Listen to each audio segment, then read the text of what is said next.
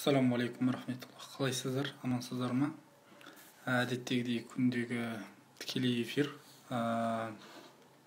Бүгін айтатын тақырыбымызды мен қазір жазып қояйын. Тепе-теңдікті ұстау.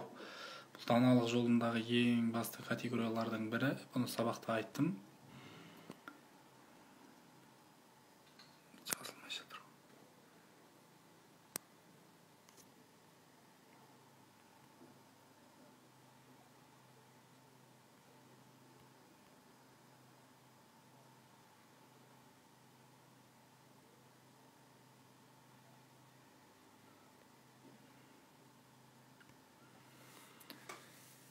Тепе-теңдікті ұстау төңірегінде әңгіме қозғаймыз.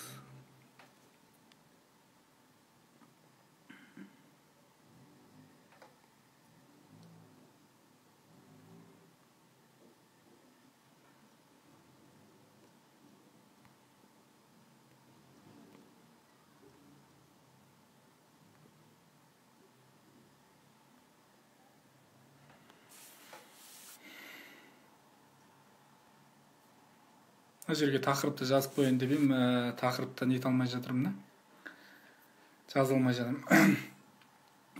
Тепе-теңдікті ұстауға байланысты әңгіме қозғаймыз. Ең маңызды күшті тақырып, қалайсыздар? Тікелей эфирге шығуды әдетке айналдырып жүрік. Қанша болды? Өз бір аптаға таяп қалды ғой деймін. Әртүрлі тақырыпты айтып, біз сабақта айтқан теманы сәл-сәл шет жағасын айтып жатырмыз. 9 күндік сабақта. Ең маңызды нәрсе көшбасшының, нағыз лидердің, нағыз мен білімдімін, мен өнеге бере алам деген адамның сақтау керек міндеті, яғни тепе-теңдікті сақтау. Тепе-теңдікті сақтау дегеніміз не? Тепе-теңдікті сақтау дегенді былай айтсақ болады. Мысалы, бір адамдар кәсіпте жүреді, бизнесте жүріп, өз басында осылай болды. Содан 3 жыл бұрын, мысалы, мен бизнеске кетіп, бизнесті енді бастап жасап жүгіріп жүрген кезде мен анда жүгірем, мында жүгірем, анда жүгірем, мында жүгірем. И соответственно, сөйтіп жүріп мен отбасыма көңіл бөлмеген, туған туысқандарыма араласуды қойып кеткен, мүмкін достарымның бәрімен араласпай қалған. Достарыммен араласуым дұрыс болмай қалған, тіпті ата-анамменен араласуым да нашарлап кеткен болды. Есілдердің бірақ бизнеске кетіп қалған, бірақ ана жасайым деген өзіңнің арманыңа кетіп қалған. Ал мына жақта сен өзіңнің жалпы жаратылыста Аллах тағала өз сол қарым-қатынастың болу керек екендігін өзі бұйырады. Ал соны адам бұзады екен да, и соответственно ол саған кері әсерін тигізеді, стресске түсіп кетесің. Яғни сен бизнес жасап жүрсің, допустим, сен сетевойда жүрсің, басқа да бизнесте жүрсің, сен кете береді жылдар бойы, 2 жыл, 1 жыл, 3 жыл, мен өзім 2 жылдай сөйтіп жүргім. Өзімнің бала кезден бірге өскен, өзімнің былай айтқан кезде мектептен бері өскен достарыммен, ассалаумағалейкум, Нұреке, қалайсыз? Достарыммен, содан кейін алыстағы Павлодарда тұратын әке шешеммен, қарындасыммен, басқалармен, бәрімен араласуды тоқтатып қойғам да. Көріңіз бе? Сол кезде мен бұдан түсініп, сабақта айтып жүргенім, нағыз көшбасшы болғың келетін болса, тепе-теңдікті сақтау керек деген тақырып. Соны мен сабақта айттым, соны тереңдетіп айтқым келіп отырды. Тепе-теңдікті сақтаймыз. Енді қараңыздар, сіздер өздеріңіз жазып аласыздар. Мысалы, сіздің айналаңызда өмірлік маңызы бар, араласу керек адамдарменен қарым-қатынасыңызды арттырасыз. Діннің өзінде бар, туыстық қарым-қатынасты үзген адамға тіпті берекесі кетіп, бір байлыққа ұмтылып, бір дүниеви нәрсеге жетем деу қиын екен да. Оны мен айтып жатқан жоқпын.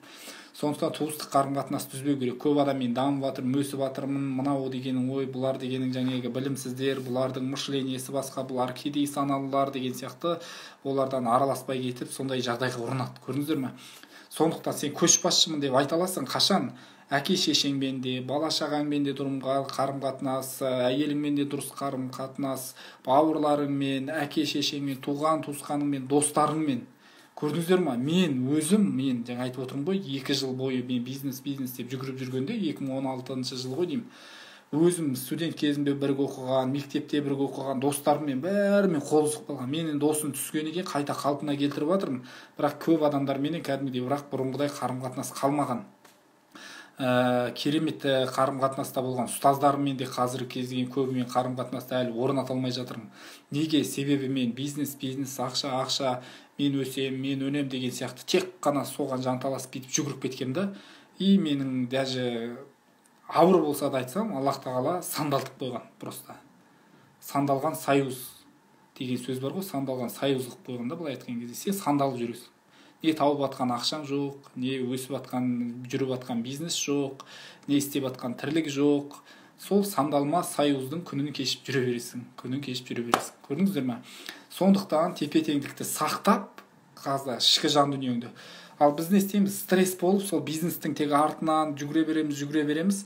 Сондықтан аласыздарда әрбір туыстық қарым-қатынас, әйеліңе, бала тәрбиесіне, күніне баламмен 2 сағат кемінде ойнаймын, әйелімменен мәміле жасаймын, туыс-туғаныммен қарым-қатынас орнатамын, өмір шеңбері деген менде бір не бар, өткенде сабақты айтамын деп, сол уәдемде тұрмадым ғой деймін. Даже соны сілтемесін бүгін телеграмға салып қойыншы. Өмір шеңбер деген өзім қолданған, яғни адамда 7 шеңбер болады екен. Сенің араласатын ең жақын махаббат категориясына байланысты шеңбер сызасыздар. Мен қазір чет жағасы айтайын. Мысалы, сіз тұрсыз ба?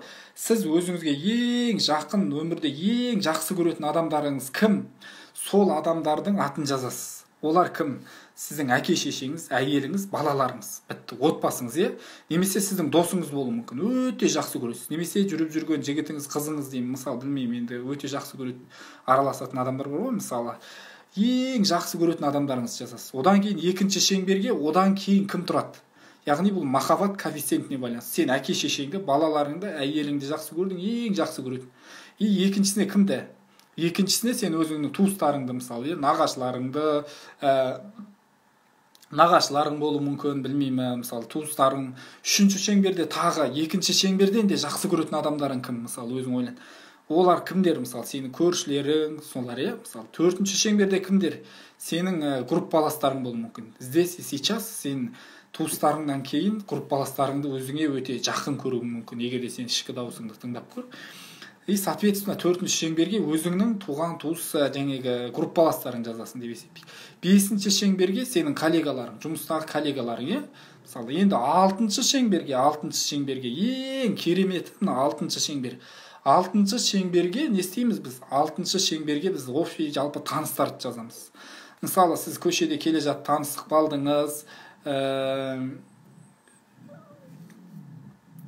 балдыңыз, немесе бір поезда, немесе самолетта бірінде жүріп таныстық баласыз. Мысалы, мен өзім әдебиетшімін, мысалы, маған журналист, немесе бір шығармашылықпен айналысатын адаммен кездесіп қалсам, керемет әңгіме құрып кетеміз.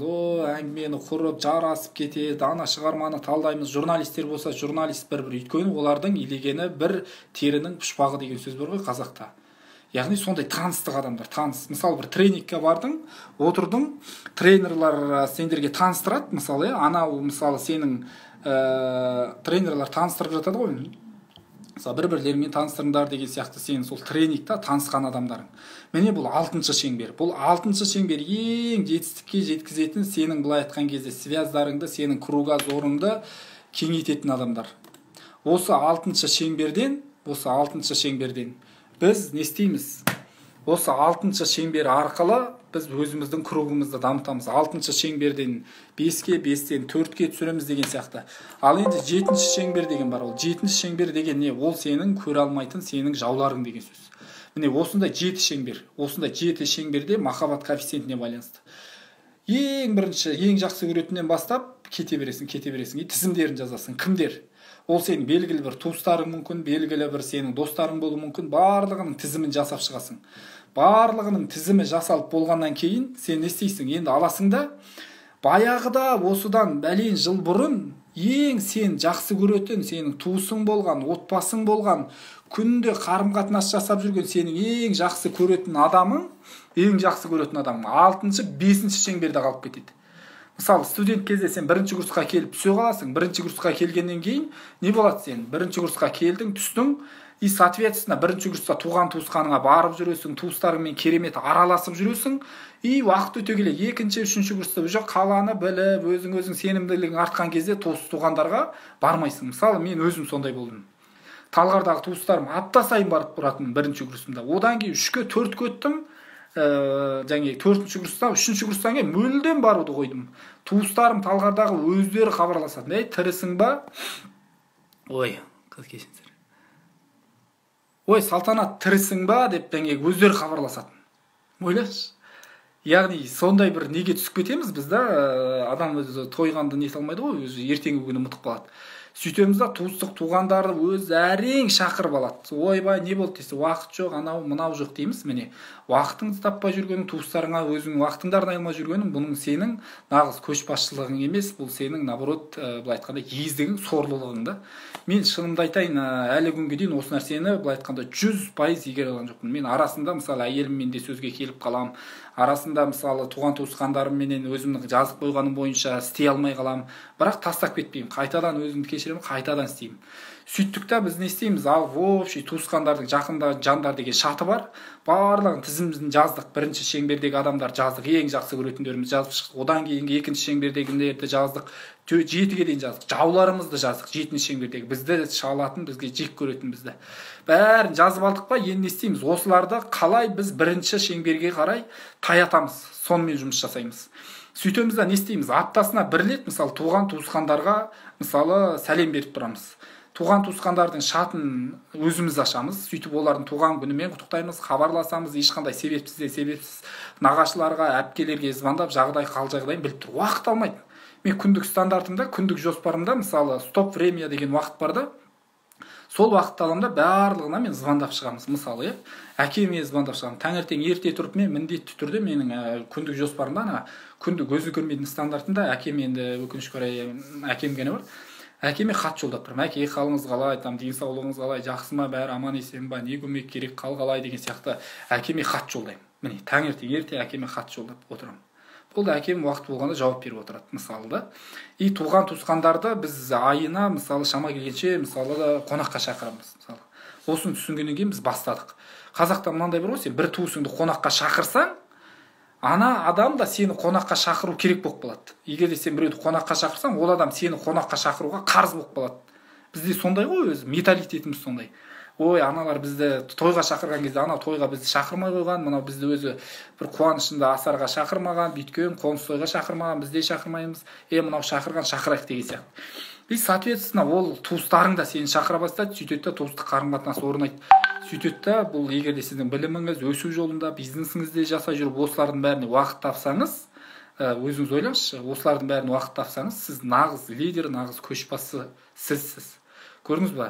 Осы қателікті мен жібердім. Мен сақадай басым жалғыз қалып кеттім. Бизнеске келген кезде тіпті әйелімнің өзі кейбір жағдайда түсінбей, жалғыз өзім қалып кеткен кездер болды. Ойлаңызшы, стресс болып. Миллиондаған қарыз, әкең деген ол ұрсады. Туған туысқанда бет жоқ. Басыңа күн түскен кезде ғана іздеп тұратын сияқтысың да. Ал егер де туыстық қарым-қатынастың бәрін орнатып керемет араласып жүрдім ба, менің миллиондаған қарызымды бүйтіп қана төлеп бере салатын жағдай бар, туысқандарда бар. Бірақ бет жоқ. Бәле жыл хабарласпай кеткесің, араласпай кеткесің, енді барып ақша сұрап тұра алмайсың ғой. Ойбай деп ұят та, көрдіңіз бе? Сондықтан өзіңнің айналаң деген ол ресурс, ол сенің берекең, ол Алланың бұйрығы. Сол кезде біз байымыз, сол кезде өмірімізге береке кіреді екен да. Түсініңіздер ме? Енді туысқандарды тыңдату қиын, менің сабақтарымды тыңдамайды олар. Ол деген қыртқаның әңгімесі деп есептейді олар. Бірақ былай әңгіме барысында айтам. Өзімнің әрекетіммен көрсетуге тырысам. Көрдіңіздер ме? Осындай өте маңызды мәселе да. Өте маңызды. Нағыз бизнесменмін, көшбасшымын деген адамдар осыны, нағыз кәсіпкерлерді қараңыздар, шынымен жетістікке жеткен. Осы нәрсе шынымен ол мүмкін саналы түрде, мүмкін бейсаналы түрде керемет. Қарасаңыздар, отбасымен шетелге қыдырып жүреді, бала шағасын тәрбиелеп жатады, шетелге оқытып атады. Ал мына енді бизнес бастап жүрген, орта шағын бизнестегі мына сандалған союздар, тыртақайлар, мысалы да, өзім де соның ішінде мысалы зардап шектім деп отырмын ғой. Осылай болады да. Кетет бол, бизнес. Немесе ойбай мен өсем, жетілем деп, кейбір қыздар тұрмысқа да шықпай, біреулер үйленбей қояды. Көрдіңіздер ме? Осы нәрсені баланстау керек. Көп уақыт кетпейді. Просто қарым-қатынас, туыстар, көршілер, әкеңнің достары, марқұм мысалы сен қайтыс болған ата-анаң болатын болса, солардың араласқан дос-жарандары, керемет береке да бұл деген, көрдіңіздер ме? Осындай бір керемет сенің бизнес туралы білімің емес, осындай бір болмашы нәрселердің артында бизнеске және табыстың негізгі нелері, құпиялары со жақта жатыр екен да. Біз Сандалып, ана тренинг, ананы оқимыз, мынаны оқимыз. Сондықтан ғой мен дамудың ең тиімді формуласы деп, жаңағы руханият мәселесі, адам ішкі жан дүниесін сөзінде. Өзімнің тренерлік формуламды да солай таптым. жаңағыдай бизнес тренер дегеннен гөрі мысалы адам капиталын дамытушы, зерттеуші тренер. Ал адам капиталына бәрі кіреді. Білімі де, байлығы да, бизнесі де бәрі. Сондықтан достар, достық қарым-қатынасты, бала кездегі достар, көршілер, группаластар деген нәрсені жақсы қарым-қатынас ұстасаңыз, ұлық болсаң кішік бол. Көрдіңіз бе, соны байға құяды, сайға құяды деп. Соны қарапайым адам, қарапайым кәсіпкерлер, кедей болсын, Марғұлан ағаның бір несі бар ғой, менің достарымның арасында трактористтар да бар, байлар да бар, неше түрлі адамдар бар дейді. Себебі осы, көрдіңіз бе? Неге Бекболат Тілеуханов, неге Марғұлан аға барлығын халық жақсы көреді? Міне осы заңдылық 7 шеңбердегі. Барлығы шеңбердегі адамдарды өзіне қарай тартады, сөйтіп қоғамдық пікір иесі деген осыдан пайда болады. Қоғамдық пікір иесі болмай-ақ қой, сен өзіңнің отбасыңның ұйытқысы, әулетіңнің ұйытқысы, ауылыңның ұйытқысы бола алсаң, соның өзіне. Осындай нәрселерге біз былай маңызды бір бүйтіп детально қарамаймыз да, былай айтқан кезде. Басқаша сонымен жүреміз сандалып, табысым өспей жатыр, ана болмай жатыр, мынау болмай жатыр деп.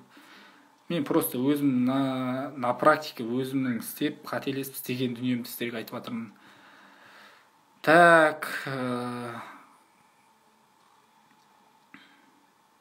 отбасыңызда неше ағайындысыз дейді. Отбасында біз 4 ағайындымыз. 4 ағайынды, мен ең үлкенімін, бір қарындасым, 2 інім бар.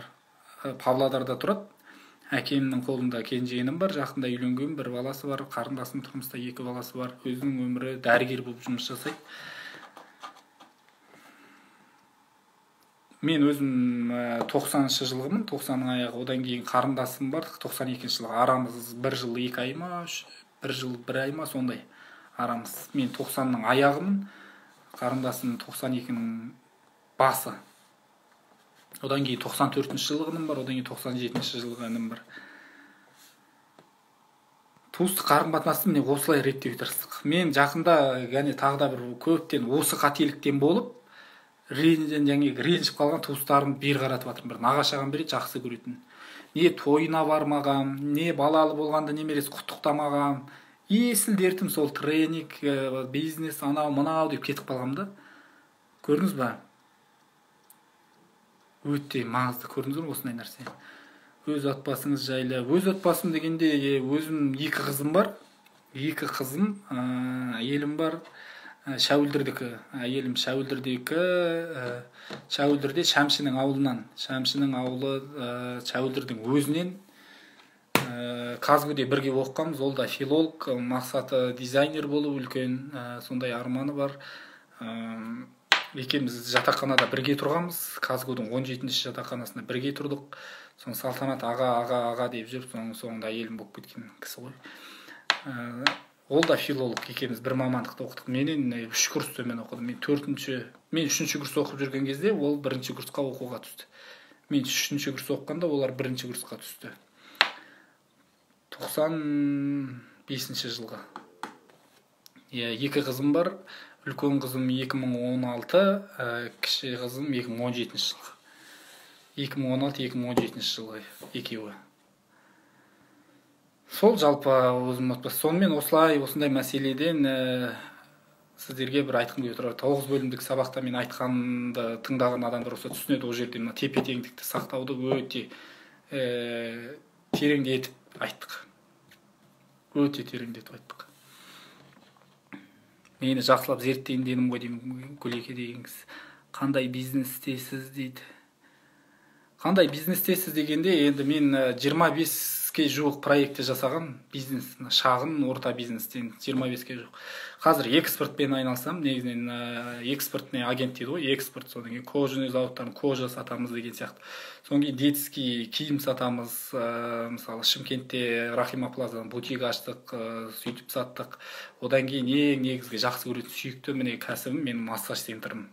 Массаж центр, 7 қаладан массаж центр аштық.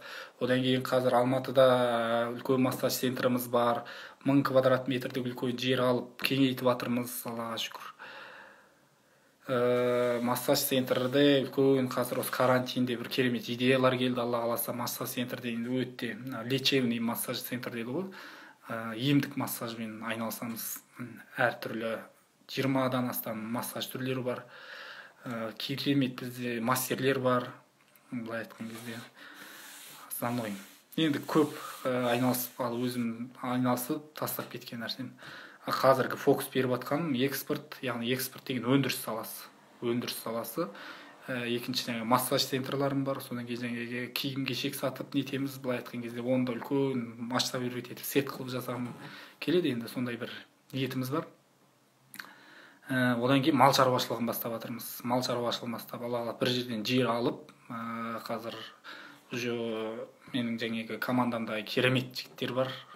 Мал алып, ақырын мал бағып бастап кеттік, Аллаға шүкір. Енді соны көбейту, Алла қаласа 20 миллион қой, жылқы деген соған дейін жеткізсек деген ниет бар, үлкен стратегия. Осман империясының өзі ошақтан бастады деймін. Сондай дүниелер бар. Жалпы әңгімені түсіндіңіздер ғой да. Кім түсінді жалпыда өте маңызды, қандай керемет нәрсе, керемет нәрсе.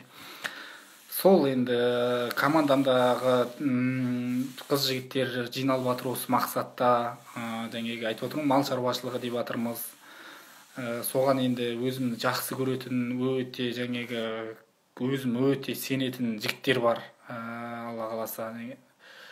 Сол жігіттер былай айтқан кезде енді менің мақсатымның негізінде бәріміз бірге, олардың да мақсаты бар, бірге соңына дейін барамыз деп мақсат қойып отырмыз. Соңынан келген адамдар сақталған тікелей эфирді қайта көрсеңіздер болады. Түйіні былай тепе теңдікті сақтау. Содан кейін 7 формуланы айтып бердім сіздерге, 7 шеңберді. Яғни бизнес, жетістікке жетем, оқиым, тоқиым деп кетіп, туыстық қарым-қатынас, әке шешең, бала шағаң, класстастарың, достарың, ауылдастарың сияқты неше түрлі сенің айналаңдағы болу керек. Алланың бұйырған, көршілерге жақсылық жаса, жетім жесірлерге, міскіндерге жақсылық жаса, ата-анаңа жақсылық жаса дейді. Ал сен өз басыңды күйттеп, бизнес деп кетіп қалсаң, ал сен бизнес деп жүргеннен кейін, ол бизнесте сенде орта жолда кездесетін одноразовый адамдар көп болады. Саған келеді, кездеседі, кетіп қалады, келеді, кездеседі, кетіп қалады. Ал сенің бала кезден, сенің қандас, туған, туысқандарың, ол деген береке. Солармен қарым-қатынасты жақсартсаң, дейді Аллах Тағала, мен саған берем дейді бәрін. Жақсы тақырып екен дейді. Тамаша, керемет Салтанат мырза, Алла разы болсын. Әмин, рахмет. Жаңа идея, біліммен эфирге жиі шығып тұрыңыз дейді. Рахмет, сол күнде бір тақырыпта алып жатырмын ғой, көп мүжіп созбай, нақты айтып беріп жатырмын. Сондықтан достар, әр күні соғат 9:30-да шығып жүрмін ғой. Қорытындыны түсіндіңіздер ғой. Бизнес, карьера, рост, жетістікке жетем деп әке шешеңіз, туған туысқандарыңыз, дос жарандарыңызбенен қарым-қатынасты үзбеу керек. Нағыз көшбасшы дегеніміз кім? Осының барлығын баланста ұстаған, тепе-теңдік ұстаған адам, нағыз кәсіпкер, нағыз лидер, нағыз көшбасшы осы. Көрдіңіздер ме? Сенің әке шешеңмен қарым-қатынастың жақсы болуға көп уақыт кетпейді ғой. 5 минутыңды арнап звондай сал. Балаларыңды ойнатуға 2 сағат бөл, мысалы, өздеріңіз білесіздер. Тепе-теңдікті ұстау. Мен сияқты өте неге кетіп қалмаймын, мысалы, айтып отырмын ғой, өзімді сондай болды деп. Өте маңызды нәрсе, өте бұны реттеудің жолы шеңбер, жоспар. Әр шеңбер жазасыз, өзіңіз ойлаңызшы, туыстарыңыз. Содан кейін оларды қонаққа шақырасыз, класстастарыңыздың халін сұрайсыз, жағдайын сұрайсыз деген сияқты сөйтіп олар сізге қарай тартыла береді. Сонымен сен үлкен ордалы елге айналасың. Өзіңнің айналаң сені әлемге таныту мүмкін. Бір адам, бір тайпа елге айналады. Бір ағаш орманға айналады. Егерде сіз шынымен өскен адам болсаңыз. Сондықтан достар, осы нәрсені ұстаңыздар. Осы қателікті жасағандарыңызда араларыңызда бар шығар, тек бизнес деп кет, немесе өсем, өнем, оқиым, тоқиым деп туыстық қарым-қатынасты нетіп, содан туыстарың айтып жүрді, Салтанат па Алматыға барып кісі болып кеткен, ол деген қазір бизнесмен болып кеткен, адам менсінбейді, ол деген сияқты әңгімелер шығады. Содан кейін біз олармен ерегесеміз. Ой, сен үйтіп айтпа, бүйтпе, сөйтпе деп. Өзіміз кінәліміз ба сондай нәрсені айтқызуға? Сен туралы біреу бірдеме айтып жатыр ма, ол жел соқпаса шөптің басы қозғалма, сен өзің кінәлісің. Ал біз даналық жолындағы адам ретінде барлық қателік сенің өзіңнің мойныңда, сенің өзің соған кінәлісің деген сөз. Содан кейін мен бір пост ретінде жаздым, бір нәрсе тиянақтап сонымен аяқтайын. Адамдар өзінің ата-анасын тастай алады. Өзінің ата-анасын жаңегі қарттар үйіне өткізіп, өзінің ата-анасына жақсылық жасамай, тіпті хайуандық жасап, өзінің әйелін тастап кетеді, бала-шағасын тастап кетеді, өзінің былай айтқан кезде бизнесін тастайды, өзінің былай айтқан достарын тәрк етеді, өзінің туыстарын тәрк етеді, тастайды, өзінің арман мақсаты үшін. Ойлаңызшы, ана жетем деп тәрк етеді, тіпті миллиондаған ақшасының өзін тәрк етеді. Бірақ адамдар дейді да, өзінің бойындағы жаман әдетін тастай алмайды дейді да. Не деген? Ойлаңызшы, ата-анасын, іштегі шаранасын мусорға тастаған адам дейді да, өзінің бойындағына темекі шегетін, немесе бір жаман қасиетін тастай алмайды дейді да адам. Қарашы. Бәрін тастауға шамасы жететін адам, өзінің бойындағы ана өзінің өмірін құртып жатқан, өзін құрдымға кетіріп жатқан жаман қасиетін тастай алмайды. Көрдіңіздер ме? Сіздің жаңағы жаман қасиетіңіз сіздің ең басты жауыңыз. Көрдіңіз бе? Темекі шегу, ерте тұра алмау, түске дейін ұйықтап жату, жауапкершілік сезінбеу, өтірік айту, білмеймін, әртүрлі жаман нәрселер көп қой. Сол нәрсені тастай алмаймыз да, сөйте тұра біз өмірде неше түрлі керемет құндылықтардан, керемет дүниелерден біз бас тартамыз. Көрдіңіздер ме қандай? Жақсы тақырып болған шығар, сіздерге пайдасы тиген шығар деп ойлаймын, достар. Кімде қандай тағы сұрақтар болса, сұрақ қойыңыздар, жауап берейін. Сонымен аяқтайық. Көп созбайық, әдептен озбайық. Өлең шіркін өсекші жұртқа жаяр, сырымды тоқтатайын айта бермей дейді ғой абай.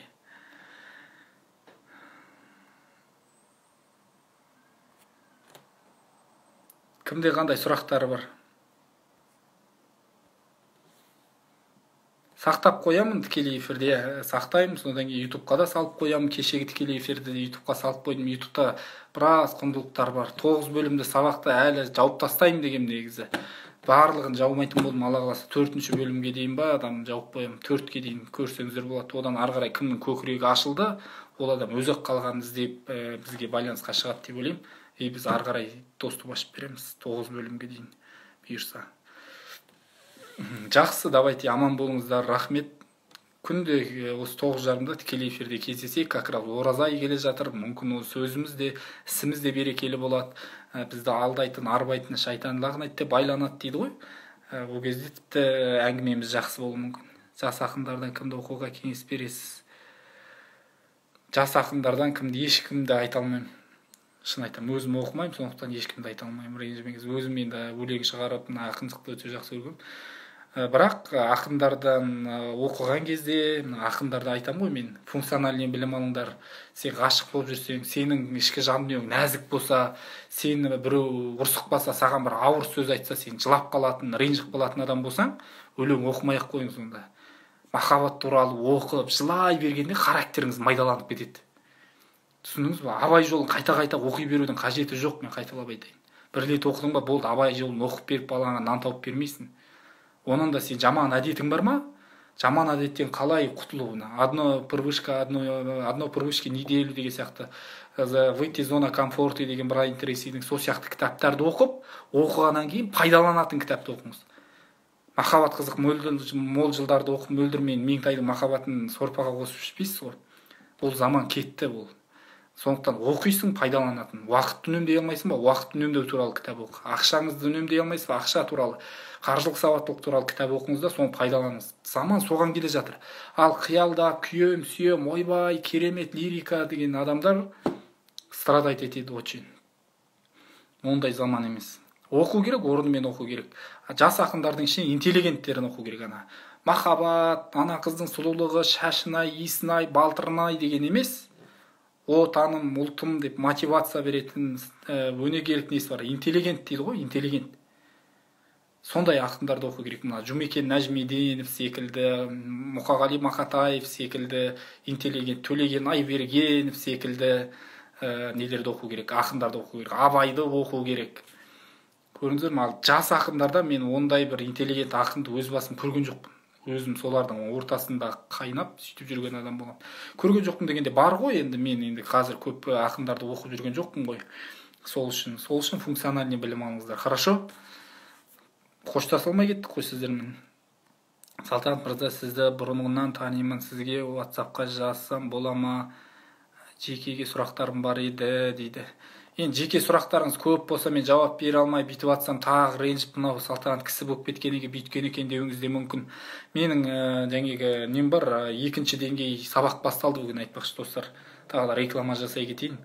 Ана тегін 9 бөлім сабақты өткен адамдарға 10 000 теңгеге 2 ай бойы өтетін не жасадық. 2 ай бойы өтетін тренингті ұсынып жатыр. 10 теңге сияқты болып қалады, 10 000 теңге деген. Қазір бір 15 па 10-нан астам адам қазір қатысып тіркеліп енді бастайық деп жатырмыз. Ертең таңертең таңғы 8-де өтеміз ол кісілермен сабақты. Таңғы 8-де 10 000 теңге деді. Мен айтып жатырмын ғой, ақшаң жоқ па, қалай болса да тап. Өтті, ертең кризис өткеннен кейін уже сен кризистен кейінгі тірлікке дайын боласың. Кризисте отырып ақша табуға беруге болады. И сондай бір керемет алған білімдерімді беріп жатырмын да, мен тікелей историяға салып қоямын бағдарламасын. Қызық болса қатысыңыздар. 9 бөлімді сабақты міндетті түрде көрмесеңіз қосымша көріп, содан кейін бай кедей адамдардың ойлау жүйесіндегі 100 түрлі айырмашылықты зерттеп шығардық, таптық, ұстаздарымыздан үйрендік, өзіміз таптық, зерттедік, менталитетіміздегі, қазақтың руханиятындағы мына табиғатымыздағы әртүрлі барьерлер кәдімгідей көзбен ұстап, қолмен көргендей қылып көрсетіп беремін. 100 түрлі барьер. Егер де сол 100 түрлін алып біз басқаша өзгертіп жерсек, уже стратегически ойлай аламыз. Содан кейін 2 күндік сабақ, 2 ай өтеді. 2 айдан кейін 2 күн бойы әр студенттің өмірлік стратегиясын жазуға көмектесемін. Өмірлік стратегиясын. Оған негізі 3 жыл уақыт кетеді. Бірақ біз соны бастаймыз.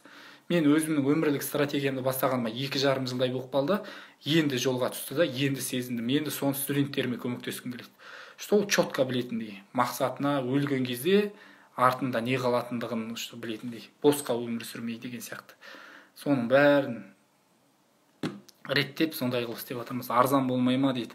Енді қазір қараңыз, кризис болып жатыр, жаңағындай дүние болып жатыр, соны арзан қылып беру керек. Екінші жақта мен бір өте бір танылып кеткен бір бренд емеспін ғой, енді шығып жатырмын.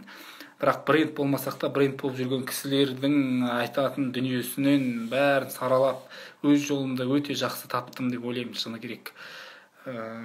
Сондықтан керісінше бәрі пайдасы болады. Сол үшін бұл арзан, 10 000 теңге арзан негізі. Бірақ адамдар риза болып пайда алса, Аллах Тағала одан да еселеп береді. Ең басты наставник, ең басты ұстазың Алла болу керек қой, өзім мен соны ойлаймын. Компаниямыздың ұраны, менің ұраным, компаниямыздың ұраны халыққа құлша қызмет ету, Құдайға құл болғанмен тең. Яғни біз сіздерге, мен өзім сабақ өтіп отқанда, мен сіздердің құлдарыңызбын, мен халқымның құлымын, құл сияқты қызмет етем деген мен сондай нені ұстаным да. И сол кезде біз максимум адамдарға пайда тигіземіз. Халыққа құлша қызмет етіп, Құдайға құлшылық қыл деген сияқты мағынада болады. Сондықтан халық Құдайдың бір есімі. Халыққа қызмет етсең, сен Құдайға қызмет еткен, Құдайға құлшылық еткенмен тең. Сондықтан менің өзімнің міне әртүрлі кәсіптерім, өмірімде ақша тауып, жанымды бағып, бизнесімді жасап, өмірде қалаған нәрсемді істеуге жетеді. Ал негізгі тренер болам өмірім соңына дейін, бұл мен сүйіктісім. Бұны жасамасам мен өзімді жайсыз сезінем. Сондықтан мен жүрегімді тыңдадым осы уақытқа дейін, кюфо дейді, қаншама адамдарды оқыттық. Бірақ мен бір жүрегімді тыңдадым, Салтанат, сен адамдарға сабақ үйрететіндей, қандай нең бар деп жүрегімді тыңдадым, праваң бар ма деп. Сол кезде мен жүрегімде біраз нәрселерде күдік болды. Сөйтіп мен 1,5 жыл демей қойын, 2 жыл толық тоқтап, жоқ болып кетіп, жатып, қылуетке түсіп, Қожа Ахмет Яссауидің қылует образдап айтқанда зерттеп, өзімнің кәсіптерімді жолға қойып, енді жүрегімді тыңдағанда, мен адамдарға айта алам. Енді мен ұстаз болып, азды көпті тәжірибемен бөлісіп, адамдарға пайдамды енді тигізе алам. Сөйлеп бір курс өткізіп ақша алып алу емес, енді мен пайдамды адамдарға бере алам дегенде шықтым. Керемет болып жатыр, міне Аллаға шүкір. Адамдар пайда алып жатыр. Ризашылықтарын білдіріп жатыр. Алла берекесін берсін, тілектеспін. Рахмет сізге де берекесін берсін. Аман болыңыздар. Жақсы, онда аяқтаймыз деп тағы біраз отырып қалдық. Сұрақтарыңыз болмаса, аяқтайық. Қазір үзіліп те қалуы мүмкін. Тікелей эфирге сақтап қоям. Тепе-теңдікті сақтау туралы әңгіме айттық. яғни нағыз көшбасшы болсаң тепе теңдікті сақта. Карьера, бизнес деп қана кете бермей, оны да ұстайсың, бірақ әке шешең, туыстарың, бала шағаң, отбасың, достарың, класстастарың деген сияқты өзіңнің әртүрлі ортаң барлығын балансты ұстау, денсаулығыңды балансты ұстау, бәрін, дініңді балансты ұстау, құлшылығыңды балансты ұстау. Мен бағадан бері негізі қосып айтуым керек еді. Тек қана адамдармен қарым-қатынас емес, тепе-теңдік деген денсаулық, құлшылық, міне Құдаймен қарым-қатынасың, құлшылығың, денсаулығың, білім алуың бәрі не баланста болу керек. Жақсы, онда рахмет.